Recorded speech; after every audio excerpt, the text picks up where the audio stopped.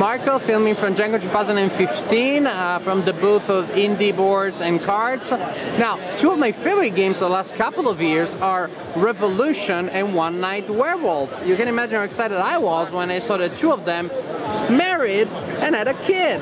That is One Night Revolution. And Jeremiah has agreed to tell us a little bit about this new release. Thank you, Jeremiah. Yeah. So One Night Revolution is a game in which it is taking the Resistance and let's say you only have one mission that you can go on. So in here you have the informants and the other two sides, and they are trying to figure out who's on what team, and by the end of it they have to find out, they have to point at a red guy, they have to figure out who a red guy is. Now like in One Night Werewolf, you have these roles that can switch things around, but in One Night Revolution, you have which team you're on as well as the role that you have, and those aren't tied together. So you might be an observer who is on the red team, or an observer who's on the blue team, and do a different thing because of that. You gather information based upon what has happened around you and hope that you can figure out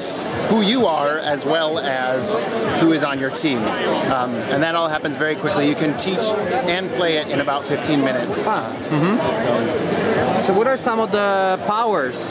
Well, the observer is the base power, which is you pay attention to what's going on. Okay. Then that's a very cool power. The signaler is going to tap someone. So everybody has that night phase where everybody's eyes are closed. The signaler is going to tap someone to their side, or if they are on the evil team, they're going to tap someone around the room. There's a player that can switch the allegiance of someone. Somebody that can flip over a card, and if it turns out that it's on the red team, they keep it up. If it's on the blue team, they cover it back down. Or the other way around. I'm forgetting right now.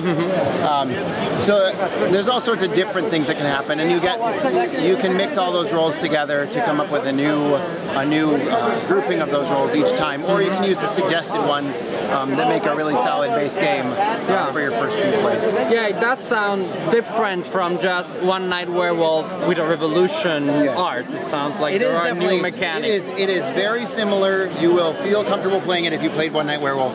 However, this is a different game. The night phase works quite differently with each person.